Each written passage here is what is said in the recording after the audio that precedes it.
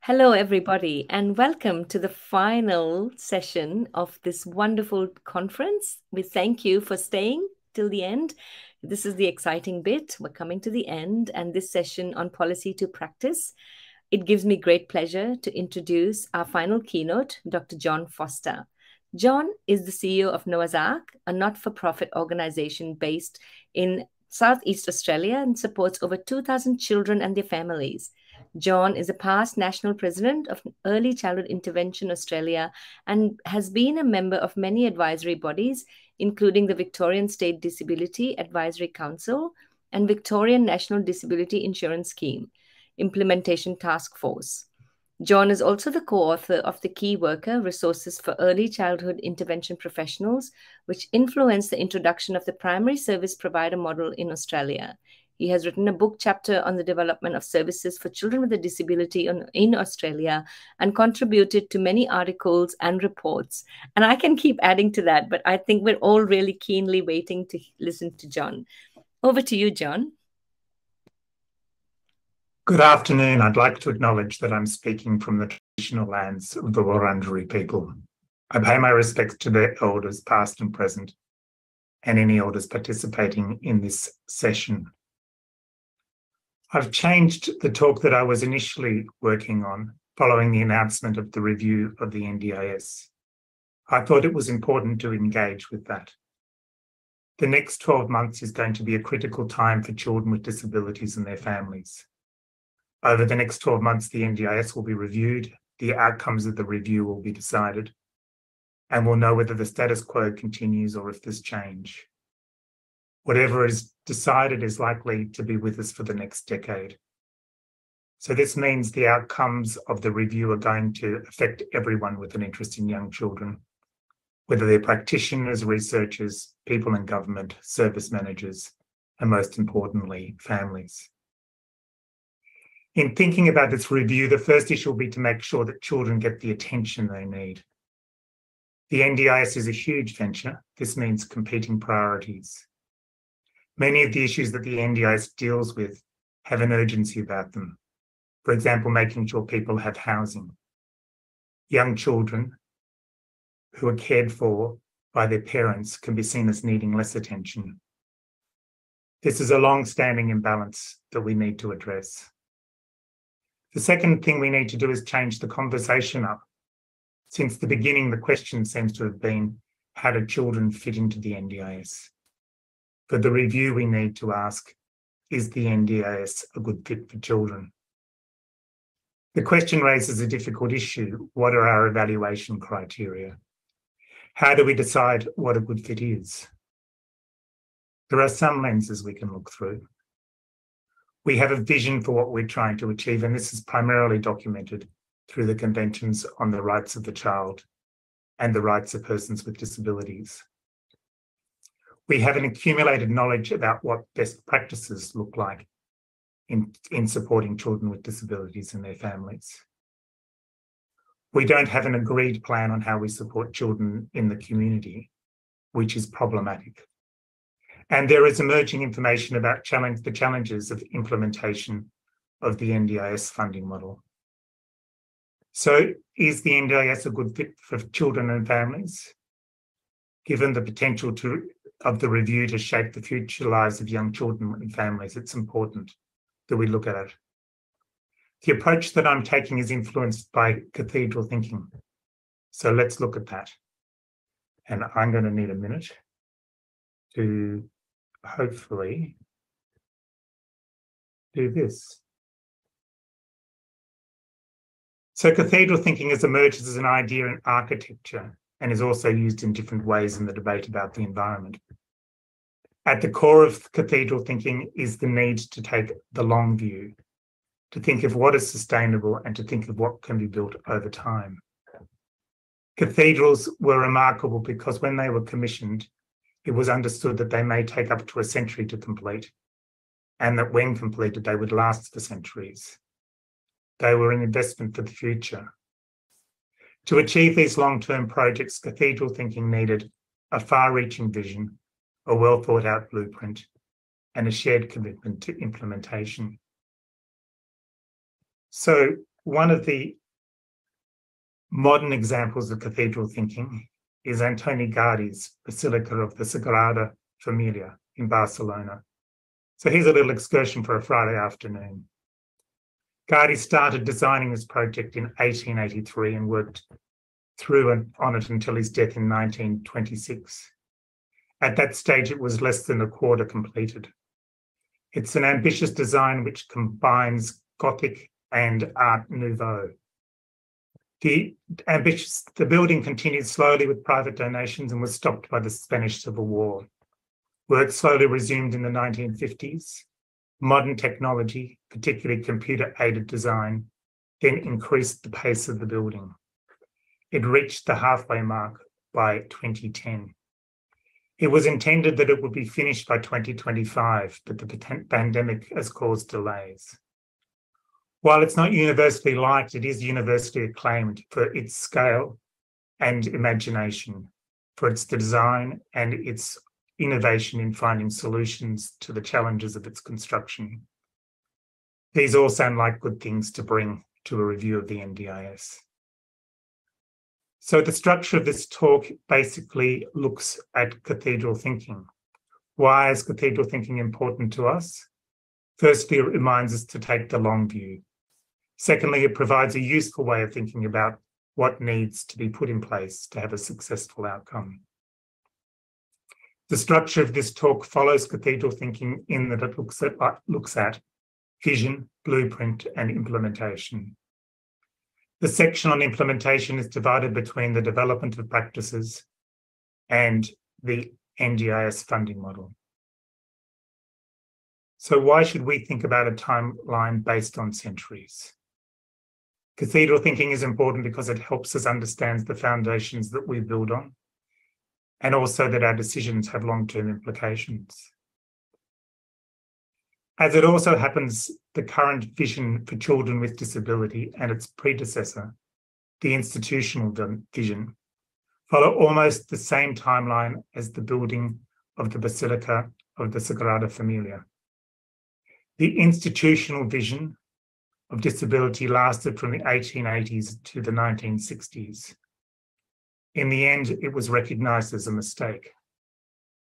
From the 1960s, there was a human rights movement both in Australia and internationally to have people with disabilities out of institutions. For children, this meant being included with their family, in their community, and alongside their peers. The change from institutional care started a series of practical responses. The 1970 Handicapped Children's Act introduced the first payment of subsidies to organisations to provide training and accommodation for children with disabilities. The 1974 Handicapped Child's Allowance was the first payment to a parent or guardian caring for a child likely to need constant care. At the same time, there was further discussions nationally and internationally about human rights. These finally resulted in the development of the international conventions on the rights of the child and the rights of persons with disabilities. So Australia has adopted a formal vision for children with disabilities through its ratification of both these conventions. Using the UN conventions as the basis of our far-reaching vision has been supported by government.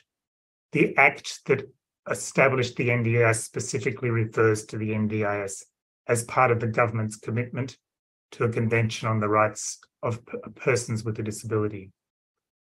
The Act also acknowledges that the government has responsibilities under the conventions on the rights of the child. The vision for children therefore comes from both being part of the population of children and part of the population of people who have a disability. The Early Years Learning Framework also speaks to the experience of all young children. The first vision for children with disabilities was through the Convention on the Rights of the Child. The Convention recognises the family as the fundamental group of society and the natural environment for the growth and well-being of all its members, particularly children. Children with disabilities are covered by the general provisions and some specific provisions covering disability. The specific provisions include that a mentally or physically disabled child should enjoy a full and decent life in conditions which ensure dignity, promote self-reliance, and facilitate the child's active participation in the community. A disabled child should receive special care and assistance, and a disabled child should be supported to achieve the fullest possible social integration and individual development. The Convention on the Rights of Persons with Disabilities was created to promote, protect, and ensure the full and equal enjoyment of all human rights and fundamental freedoms by all persons with disabilities. In sections specifically relating to children, governments who are signatories under the Convention are expected to ensure that children enjoy the same benefits as all others in terms of human rights and fundamental freedoms, act in the best interests of the child, ensure that children with disabilities have the right to express their views freely, access an inclusive education, and provide the support required to facilitate an effective education. The final framework that I want to touch on is the early years learning framework. And it now covers all early childhood services through the National Quality Framework. And this framework requires services to promote the following outcomes. Children have a strong sense of identity. Children are connected with and contribute to their world. Children have a strong sense of well-being. Children are confident and involved learners. And children are effective communicators. Given these three frameworks are all recognised by governments, they contain significant commitments to children and a basis for considering if the NDIS is a good fit for children and families. So the second component of cathedral thinking is a blueprint. The name blueprint derives from copying of plans for a building. These plans were then given to everybody responsible for the different components of the construction. It meant people that were working towards the same end. Unfortunately, this hasn't been the experience for children with disabilities. The lack of a plan about what we're trying to achieve has made it difficult to progress, and it's still a problem. The main mechanisms for developing a national approach in disabilities has been through the national, state, and territory disability plans. The focus of these plans has been almost exclusively on issues faced by adults with disabilities. They propose changes in such areas as accessibility, mobility, housing, health, wellbeing, safety, education, and skills and employment. These plans did not address the issue faced by children in families, except in references in education. This has finally been addressed in the most recent Australia's Disability Strategy 2021-2031, which includes an early childhood targeted action plan. The absence of young children from these plans is not unusual. Early childhood is not done well generally in terms of the development of plans. One explanation is there remains tensions between what is a family's responsibility and the role of government. For example, different philosophies have been evident in debates about childcare. Is it providing child minding for working adults, or is it supporting children's learning and development? The early years learning framework took a century to be agreed on, given preschools were first introduced in Australia in the early 1900s. In the absence of a national approach, the state and territory governments proceeded to fund services for young children with disabilities on an ad hoc basis. Each state and territory government adopted its own approach. In all states and territories, services were provided directly through government departments. Some non-government organisations were also commissioned to provide services, primarily in New South Wales and Victoria. Services for children with disabilities were kept separate from other services for children. Services were managed through a range of different department arrangements.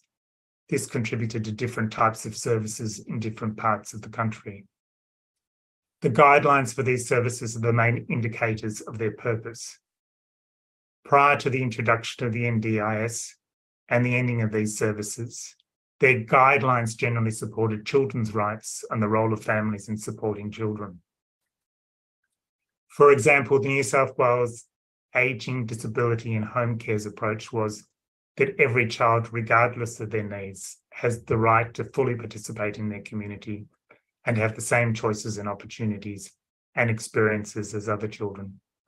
Victoria and Tasmania's Education Department programs provided parents and families with knowledge, skills and support to meet the needs of their child, to optimise the child's development, and to support the participation in family and community life.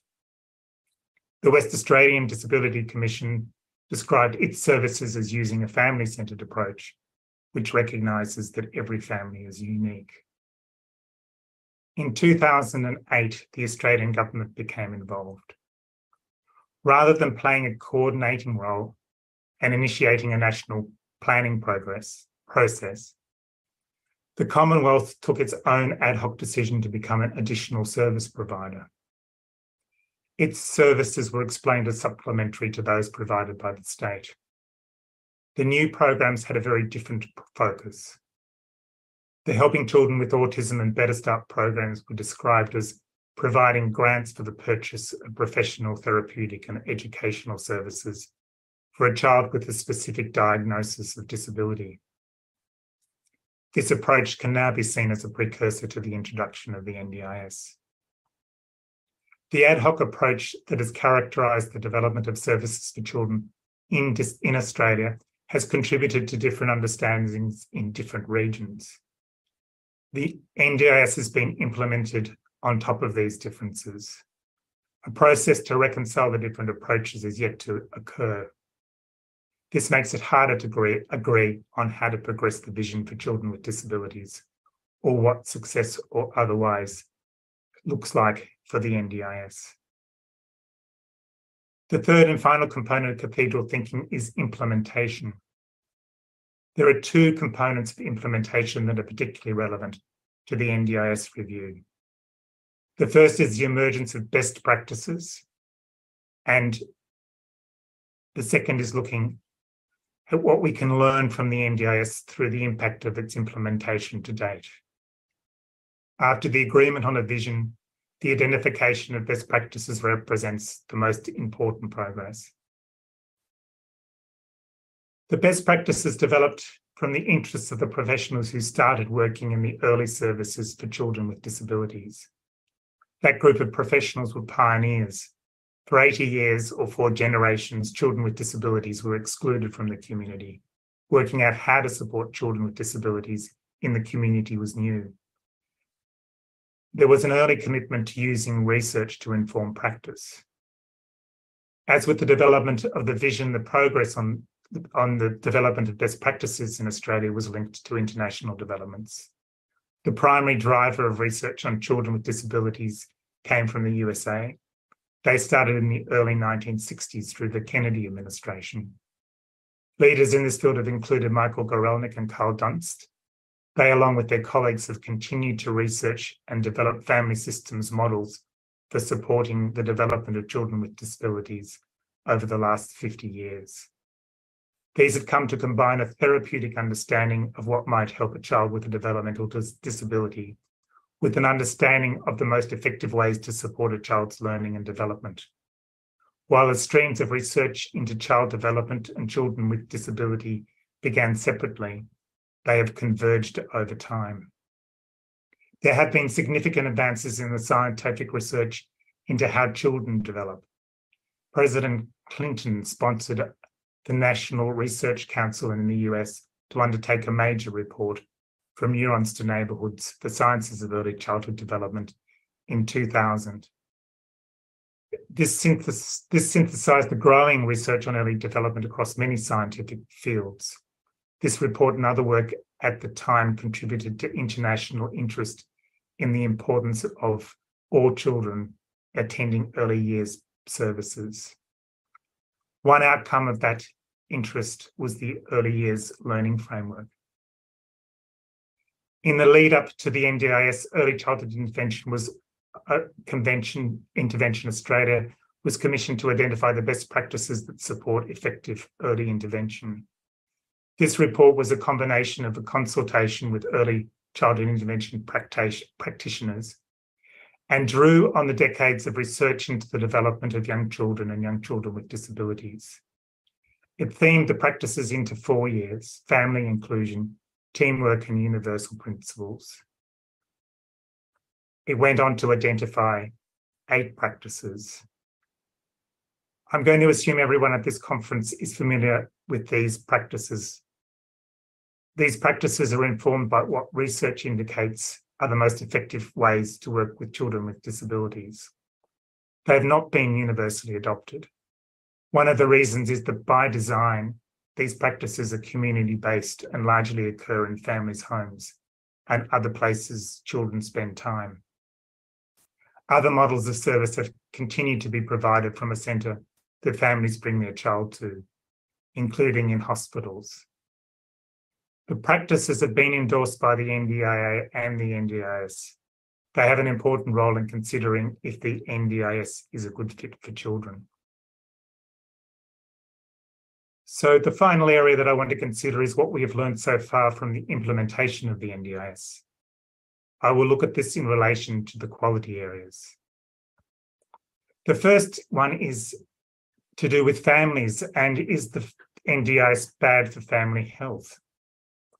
There's growing information that the NDIS is bad for the health or well-being of families and carers looking after children. The table I'm showing you comes from the NDIA 2021 report on outcomes for families and children. It shows us that for each year, the parents of children aged birth to 14 years are involved with the NDIS. Their rating of their health declines. They have a declining number of people they can ask for practical help, and there's no change in the number of people from whom they can ask for emotional support. The table of parents' ratings of their health show ratings year by year they're in the program. The baseline data comes from 2017. Between 2017 and 2021, families' rating of their health declined by 13.3%. What's concerning is these results correspond to the findings of the initial evaluation of the NDIS completed by Flinders University in 2018. That evaluation found that while the NDIS led to some improvement in the wellbeing of participants, there was no improvement in the wellbeing of families and carers generally, and it had a negative impact on the wellbeing of those caring for children. This reporting must raise questions about the types of services that families are receiving. Our colleague Anoo Bhopti found in a 2020 study that families receiving early intervention services based on best practices had higher scores in relation to the quality of life. Factors that were important included family-centred practices, a positive or strength-based approach, and information and support.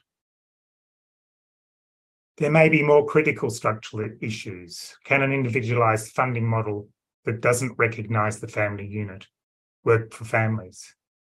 There's a lot to explore here. Regardless of the explanation, this is not a good result for given the rapidly increasing funding packages experienced by children aged birth to 14 years since 2016. It's not a good result either, given the extended time parents need to support their child. Secondly, in terms of inclusion, the model of funding through the NDIS supports the broad principles of participation. NDIS funding can support greater community involvement, which is a good thing. Whether a service has this focus or not rests with the family and service. The NDIA has some limited data on community participation in its surveys. The main finding is that over time, parents want their children to be more involved in community activities. This is for children from birth to before they start school. There are some positive changes reported by families in terms of inclusion in places like churches and other community settings. What the best practices highlight is the importance of the inclusion to children's development. And the current NDIS funding model appears to have two limitations. The first is that while parents want their child to be more involved, the individualised funding model doesn't support collective action to improve children's participation in the community more generally. The responsibility to negotiate access to activities, whether they're sport, art, or games, rests with individual parents or workers, making representation on behalf of an individual child. A child's opportunities are influenced by their parents' networks and capacity to undertake such negotiations. The bigger problem is that the two main places children live are at home and in children's services, such as preschools and schools. These are now split between the Commonwealth, NDIS, and state-run early childhood and school services. In the introduction to the NDIS, the two levels of government committed to working closely together at the local level to plan coordinated, streamlined services for individuals requiring both school education and disability services. But is this possible? The NDIS market model means there are no clear expectations about how NDIS funded services should interact with children's services or schools. Schools also make their own decisions. The result is one of three interactions between services. These interactions are no interaction, a service based on withdrawing the child from their activities, or a level of cooperation. The worst case scenarios we hear about include disconnects so severe that a child has one behaviour support program for school and a different one for at home. Another child has one communication device at school and a different one funded by the NDIS at home. This type of situation compromises the child's development and should never occur. We don't understand the scale of the issues here because there simply isn't the information to look at it. In relation to teamwork, the NDIS in general is creating problems. Hummel and her colleagues in a 2022 report have looked at some of the challenges arising from the way the NDIS encourages participants to have multiple providers at an adult level. It identifies that this is leading organisations to have to find ways of coordinating for individuals at the local level. The anecdotal information is that families with young children are now using multiple and disconnected services, which doesn't support teamwork. And finally, I wanted to finish with a comment about workforce. Best practice needs a stable and sustainable workforce. To be effective, the professionals working with young children with disabilities need to be highly skilled. This can only occur if staff receive training and accumulate skills over time. This requires a stable workforce.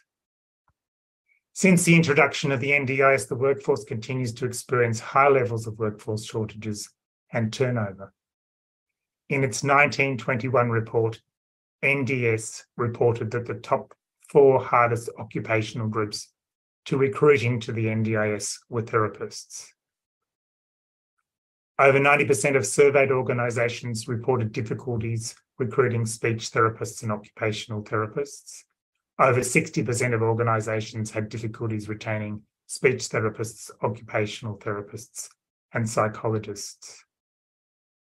The large increase in the demand for therapists was entirely predictable with the introduction of the NDIS and its increased funding levels. This has been further impacted by COVID-19. There remains no NDIA-initiated response. The NDIA 2021 Workforce Plan barely raises the issue and does not comment specifically on the situation for children, although there is a child on the cover. The current situation means services are unavailable, the quality of services cannot be sustained, and the viability of services under pressure. In all, this is a very difficult situation. So in conclusion, let me briefly recap. The next 12 months are a critical time for people interested in the futures of children with disabilities. Whatever comes from the review of the NDIS will be significant. We need to change the conversation, Instead of asking how children fit into the NDIS, we need to ask, is the NDIS a good fit for children? In making observations, the observations I have about the NDIS, I'm wanting to look at structural issues that could be repaired. The fact that we have an NDIS is unquestionably a great achievement. I haven't tried to list everything that's right or wrong. What I've tried to do is identify things that we have in place, like an agreed vision, best practices, and we now have a growing understanding of what the operational outcomes of the NDIS model is. We still don't have an agreed plan. There is another, perhaps more fundamental problem. Who is representing the best interests of the child in all of the decisions that will be made about them? If children's interests aren't represented, they are invisible in the decision-making process. Without representation, there's no recognition. Without recognition, there's no action. The disability advocacy groups are strong in their call for nothing about us without us. Minister Shorten made a point in appointing additional people with lived experience onto the board of the NDIA. The members of the board with lived experience represent adults' experiences. Children and their families are not represented on the board. Nearly half the participants in the NDIA are children. Why don't they have proportionate representation? Another example is there is no one with a professional background in early childhood disability appointed to the panel reviewing the NDIS. Early childhood disability is a specific area of expertise. Most people who join the NDIS in the future will be children. Making sure the panel has the expertise to design the best entry is in the interests of the NDIS.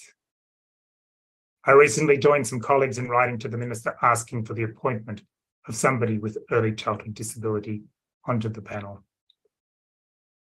As the review gets underway, I'm sure there'll be many opportunities to contribute ideas to how the NDIS might improve. PRECI will have a place for it on its website so people can get updates. I hope cathedral thinking has added to your ways of looking at the NDIS. I hope it's certainly added to your sense of the long view and the long process of development that we're going through.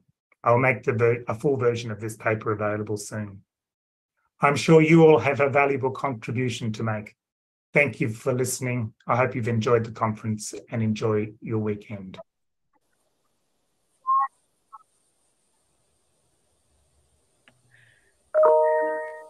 Thanks, John. Oh, how inspiring is that? So often, for any conference that I go to from the keynotes, I always try to get one or two pearls of wisdom. And of course, the cathedral thinking is one that I'm going to take with me, John. So thank you for that.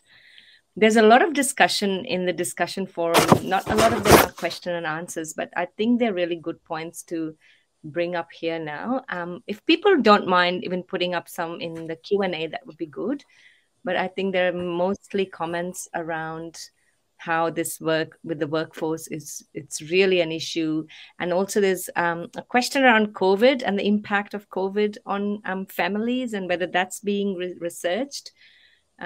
And I'll just go through some of that discussion, John, just to see. Yep, so there's comments on the provider market being influenced by availability of NDIS funding. And there was another one around, lots of different impacts on children and families in the world. So would you just want to make a comment on the workforce, John, to start off the discussion?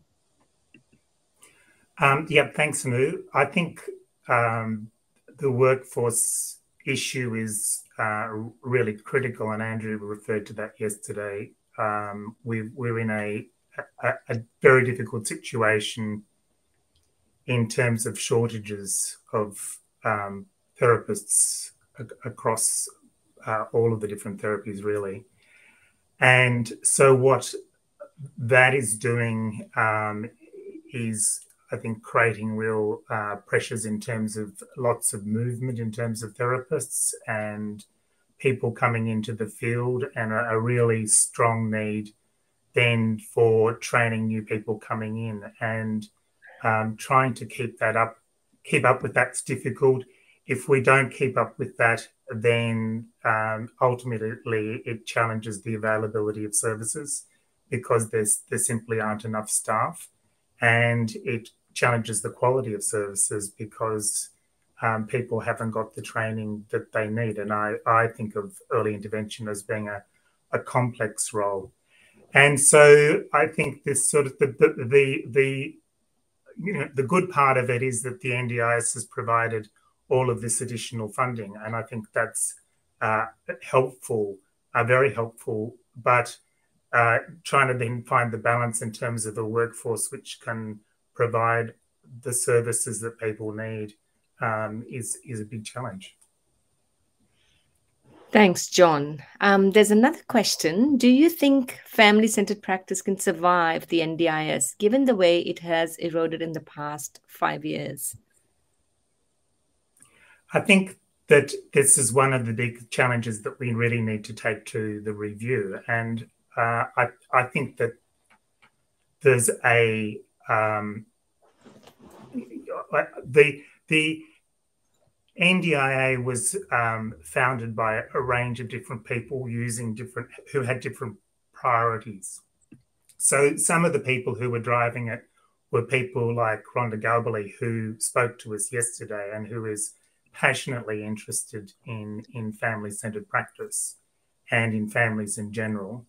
And then we've got this mechanism of creating a market around individualised funding, which I still would argue was set up to meet the needs of adults for whom this scheme was really originally designed. That was when this was being thought out at the beginning. That's who they were looking at, and children, in my experience, came into it late. So I was involved in Victoria on the NDIS implementation task force. I joined that task force a year after everybody else when I got appointed by the Minister for Children, because nobody was representing children.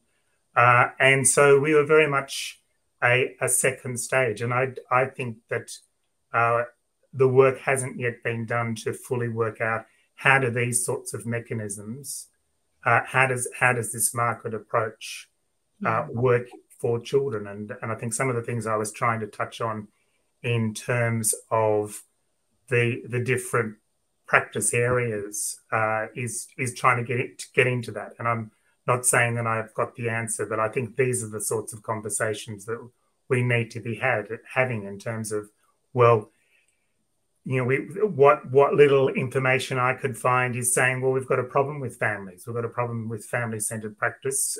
We know that from a practitioner point of view in terms of some of the priorities that it's pushing us in terms of families being worried about money and being worried about what they're buying. What's the consequence of that, I guess, is what I was trying to get to there. And what it's showing is, well, it's actually not working well. It may be on the surface, but underneath it's not. Mm-hmm. Thanks, John. Perhaps another question.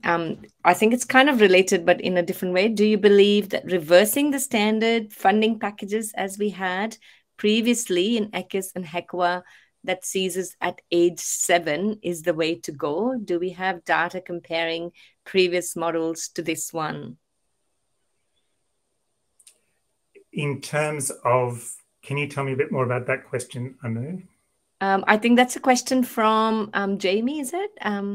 Yeah, I would imagine, Jamie, if you can clarify, I would imagine if there's any comparative data of pre-NDIS, post-NDIS is what they're asking about, whether in terms of service provision. I mean, that's what I would gather, reversing packages, because ECIS and HECWA were age 7 and NDIS doesn't have an age. So I'm assuming that's what it is, but I'll wait for them to reply. We'll go on to the next question.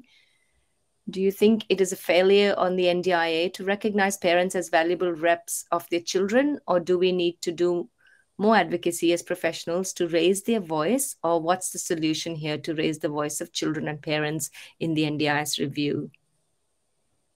I think that we definitely need to be raising the voice of families. I think there's a real problem in terms of the representation of families, and that's professional representation as well as direct representation by families through all of the structures. And I think there's a problem with trying to set up a system which is basically treats everybody from birth to 65 in the same way. And I think that's part of the kind of clash that we're working with in terms of what we're looking for as very tailored outcomes for different ages. And the way the scheme has been operating is trying to keep them all, have the same mechanism to deal with them all. And I think it's that mechanism which is causing these sorts of problems. I think there's arguments about whether you have a different type of service for children before they reach school. So whether you look differently, but I mean, the longer I look at it, I think it's actually about children in total we've got a problem in, and I think there is in the Act, what the Act talks about families and carers as someone who does something for or acts on behalf of others. There's actually no recognition of the caring role in terms of the Act or the construction of the funding. And I think that's where the fundamental problem comes from. Thanks, John. I'm just going to have a quick look at some other questions and try and getting them into one. So they're quite related to NDIS and NDIA. Do you think that the data on family well-being is also reflective of the way availability of NDIS funding has influenced the provider market? Well, I think the whole language around that what you're buying is therapy support is problematic in terms of guiding people to think that's what's important.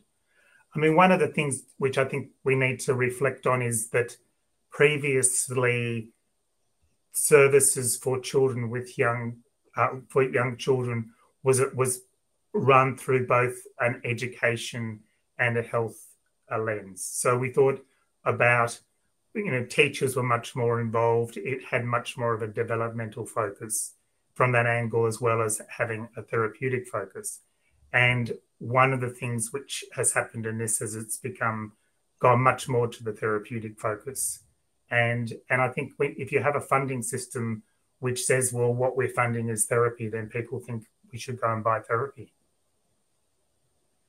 Yeah, thanks, John. I think I'm just going to watch the time, and there's one more question, but also I'll pick up something from the discussion, John. There's a bit of discussion around helping people from Ukraine or other countries, and because we are also looking at what's happening in that space. So would you kind of comment? I know that we've got speakers from Ukraine, India, and internationally. And just for the benefit of all of them, is there anything that you could comment on in terms of collaborating research and practice? Well, I think it's really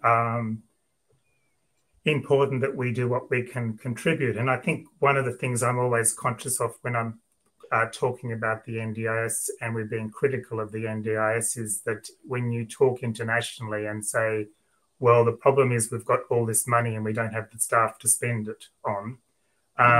That's a problem that most other countries think, well, that'd be nice if we were in that position. So we've got this very generous contribution. I think we do need to do what we can as a sector in terms of collaborating with other countries. Previously, we've run a Asia Pacific conference, and maybe that's something we can build towards in the future again, where we really try and build those relationships, particularly with those countries which are near us. Thanks, John. I'm just going to pause for a bit and see if there's anything else that... There's a last question about the hourly rate. Do you think that the NDI hourly rate versus pay rate organizations are willing to pay is a contributing factor to recruiting therapists apart from the shortage? It probably ultimately is, but I'm not sure that that's the problem. Sorry about that. I think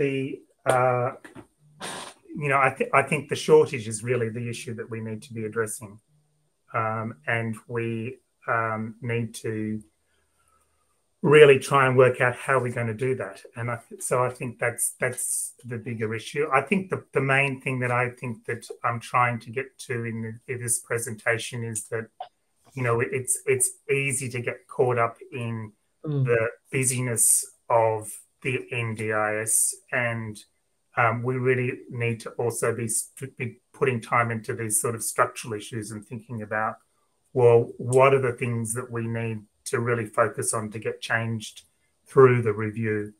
And I think that these are the sort of the big issues are what's happening in terms of the system supporting best practices and enabling best practices, and that's what we need to be addressing.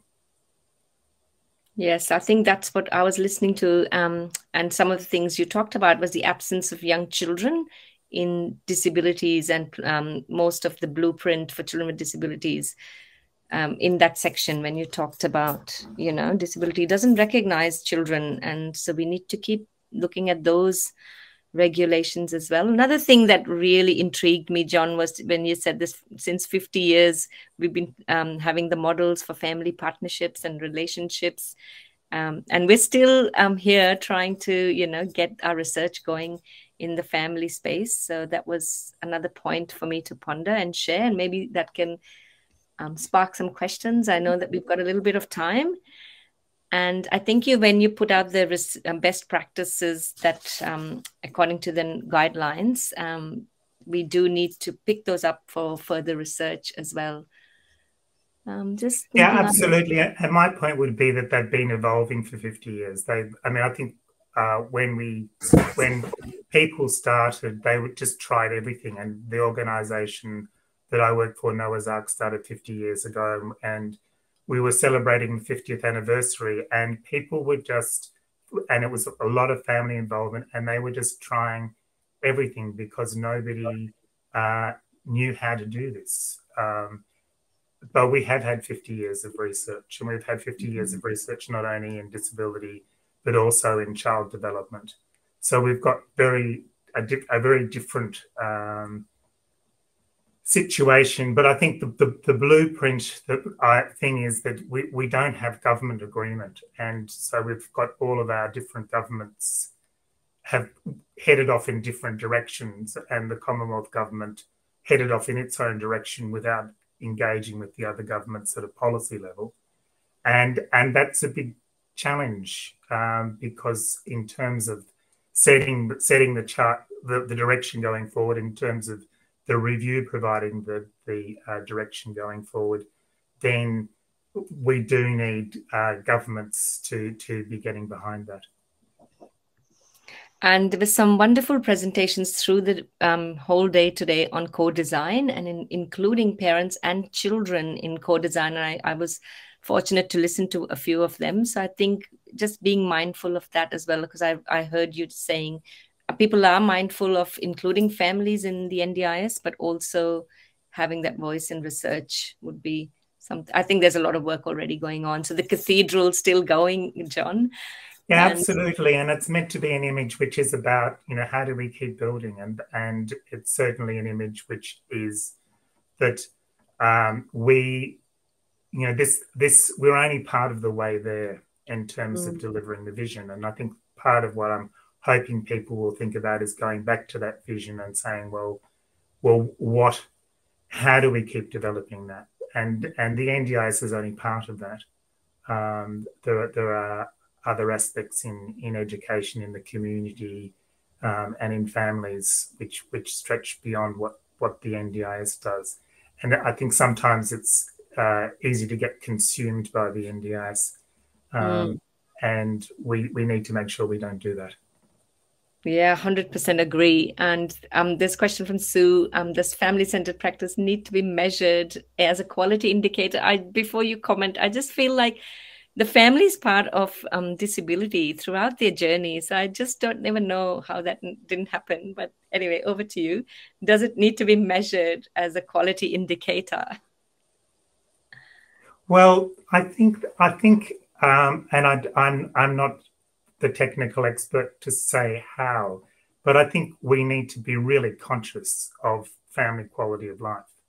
That needs to be one of the main goals coming out of the vision, is if children are going to live in the community and their families, and then that's the foundation, because it's from their families that they get both the early development but also the chance to go out into the community, the connections to schools and so forth, or to children's services. And if families aren't doing well, then children aren't going to do as well. So that to me is the critical issue. Yes, I couldn't agree more on that one. And I do think, because all my work has been in family quality of life, John, and it doesn't finish. So the family's quality of life around the person with the disability is never singular. It's always, you can never forget the unit around the person.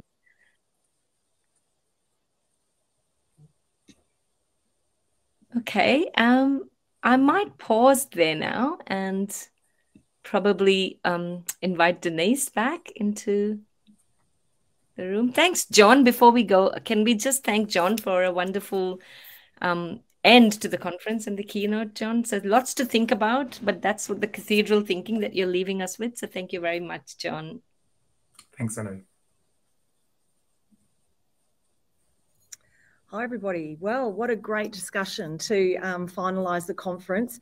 And we got to the end of it successfully. So thank you all for your participation and interaction throughout the conference.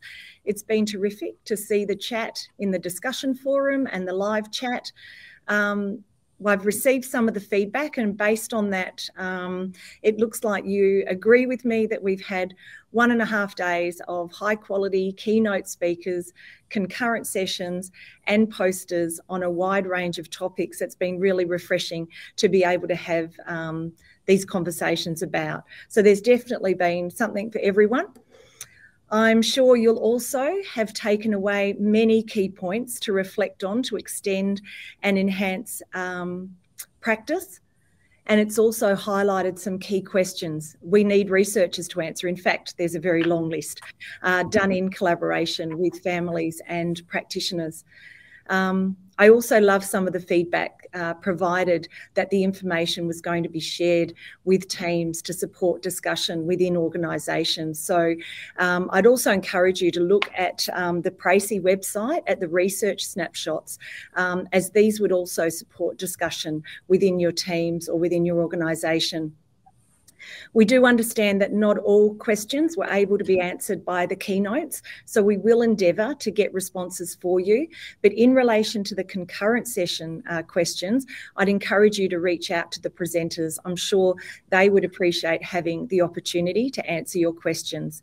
So thanks again to our keynotes, to our concurrent session presenters and the poster sessions. Without you, there wouldn't have been a conference. As I mentioned at the conference opening, it was great to have an international audience joining us and sharing their knowledge and expertise, and we've enjoyed having you with us. As people have noted, unfortunately, our colleague Oksana was unable to attend due to electricity loss because of current attacks in Odessa. And I think everyone will join with me in hoping for peace in Ukraine in the very near future, with recognition of challenges for a variety of countries from many different perspectives. So thank you once again to our sponsors and exhibitors.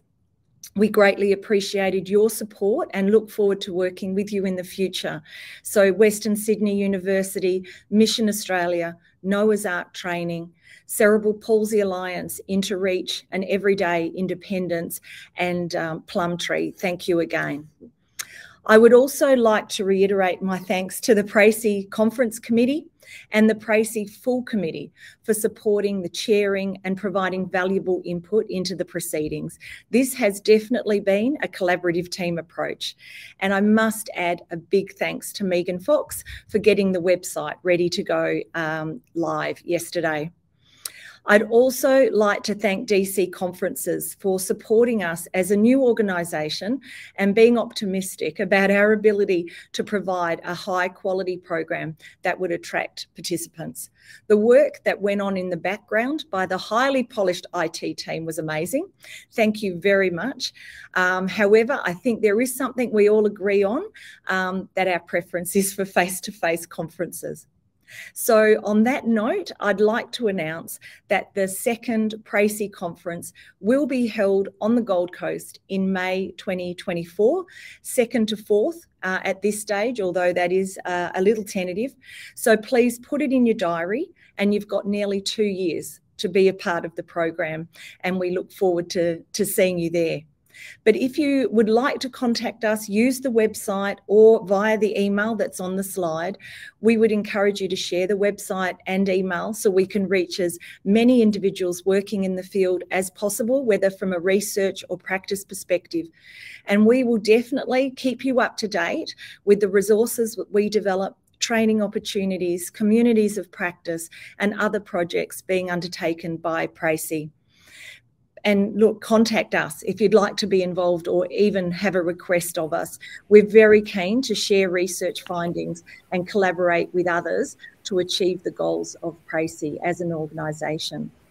So I'm going to say thank you until next time, but I'm also going to invite all of the PRECI committee onto the main stage so we can Brady Bunch the final farewell, and once again say a huge thank you to everybody who has participated, and have a great night until we see you again. Thanks, everyone. Thank you. Bye. Thanks. Bye. Bye. Thanks for the support.